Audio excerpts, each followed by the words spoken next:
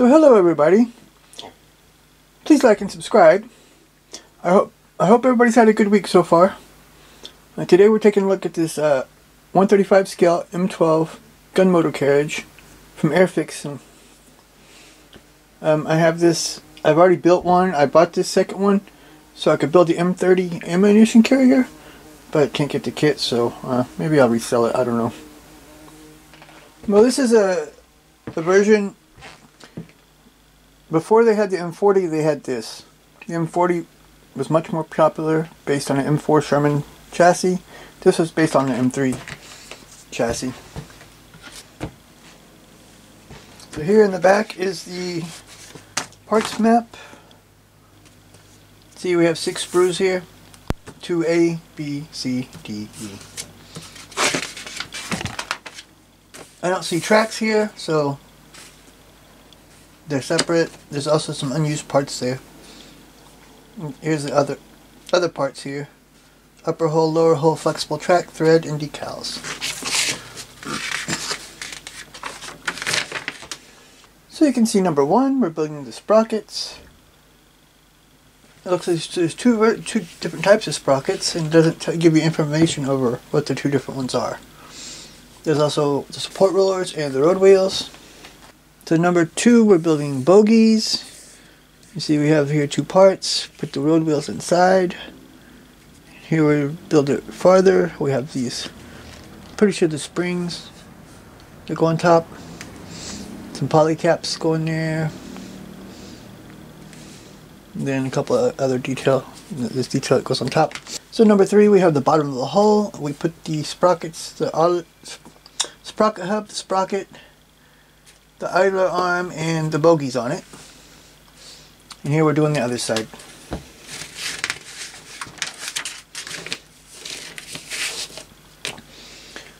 So number 4, we have internal parts here. We have an engine to put in, pedals, here's the controls. This is all the assembly for this piece here. Engine, transmission, seat. Here we go, we're putting the seats in, we got the controls here, and a couple other little parts there. So number 5, we put this assembly in that we just did. We have this bulkhead that goes here. And this is the crew compartment in the back here, putting that in there. There's a couple pre-assembly to do here, you gotta make 2 of them for that. So number 6 is the upper hull. We put you just have to put these little parts in there. There's a few little parts to do. This is the instrument panel here. So number 7, put the track together, put it on. You have hatches here, fuel cap, both sides, and here this front plate. Number 8, got some more details that go up here. Lights, the light covers. Here's these vision blocks in the front. There's antenna rail that goes here on the side. And then there's a couple of little parts around there. And pre-assemblies here for the lights too. So number 9, we have some toolboxes, Pioneer tools, stuff. There's also this hatch that goes here. Here's our travel lock, the tools. Here we have a spool we have to build together. And there's some thread to wrap around it. That's for that piece in the back. I can't remember what it's called, but I know it is to keep it steady when it fires. Put the travel lock on. Here's another toolbox that goes there, and the spool that goes there. So here, number 10, we're building this shovel for the back. All these parts here for it. And here's the actuators for it. And number 11, then we put that on with the rear fenders. And we start building up these parts for the back here. Here we put our ammunition in, a fire extinguisher. Here's our troop seats for the back, the crew seats for the back. More ammunition, another fire extinguisher, the lights in the back. And here we're starting to build, this is the cradle for the gun. So number 14, we put the barrel together, we put this, the breech on. Here's the cradle for the bottom of it. Here's where it closes. A couple other detail parts there. Here's the base for it to move. And then put it on. It's not a very hard build. The hardest part is the spool and getting the thread put on there. So this is looks like there's two versions. The Persuader B Battery 557th Armored Field Artillery Battalion, U.S. 9th Army, Linux, Germany, late February 1945. And this is Choo Choo Bam, Charlie Company, 557th Armored Field Artillery Battalion, U.S. 9th Army, Estranac, Luxembourg, early February 1945. So here's our decal sheet. We have two versions. Other than the names on there, they're pretty much the same. I kind of like because the one I have is from Academy, and I kind of like the decal options there better. But the decals here look good still. This light's kind of, I don't know, weird. You can't really see it, everything's white. So first off, we have the top of the hull. I'm going to do these separate parts first. You can see some nice detail in there. These nice big bolt heads on the front.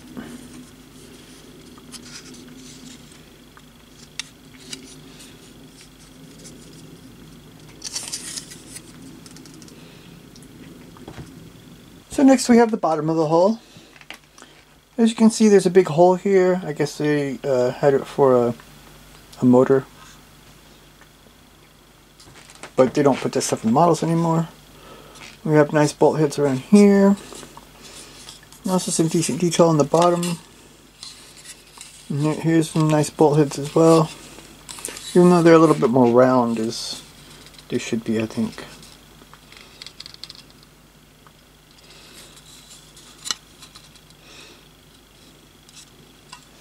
In the bag with the bottom of the hull is also the tracks.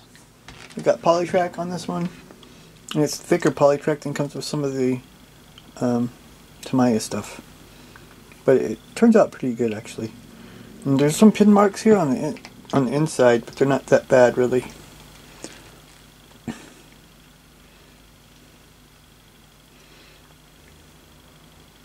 It's a decent looking track for polytrack.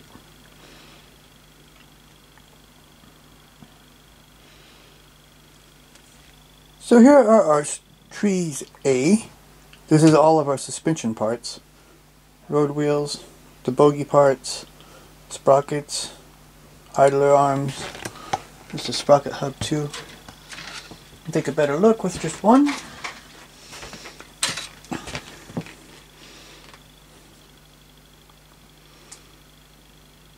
There's some nice detail in there. Sprockets look good.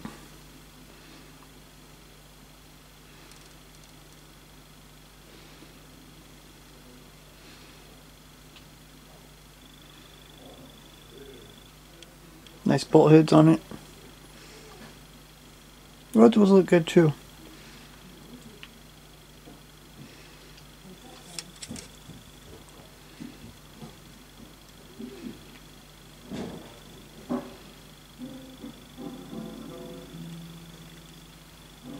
There's also a little bag here with some thread. That's for our spools.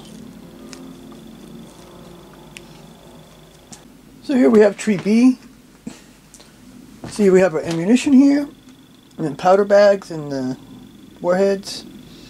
We have all the parts for the back and the bulkheads and stuff for the inside. The seats are here. Here's a motor and transmission here. There's also some detail parts around here. Some of the tools. See, this is where the ammunition goes here.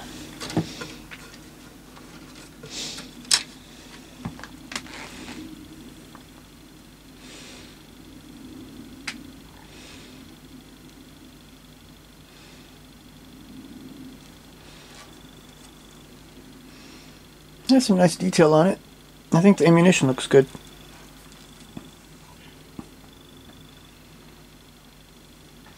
Nice bolt head and stuff.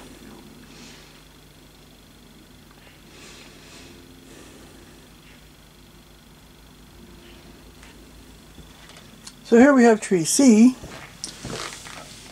You see we have a little bit more of the internal and external detail here. Here's also the spade for the back.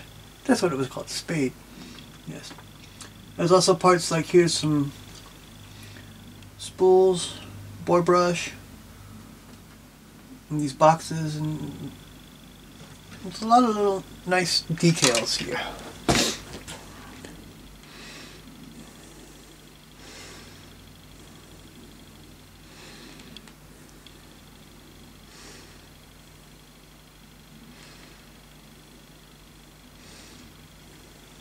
And now we have sprue D. See our main gun. Well, mostly gun parts. There's also some here. So here we have sprue D. We have our gun. Here's the cradle for the gun and the mount for the gun. Also here's the front of the hull here. Mud flaps are the defenders. It's mostly here gun parts on this side. You see here, those are nicely detailed with the bolt heads and stuff on them. I think the gun looks pretty good.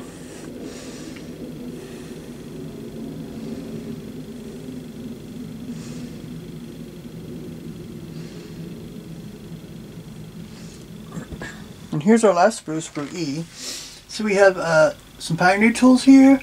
We have machine guns here, a couple of rucksacks. Here's the fuel caps, ammo cans. Here's the ends for our tow cable. I have these handles and the tow shackles.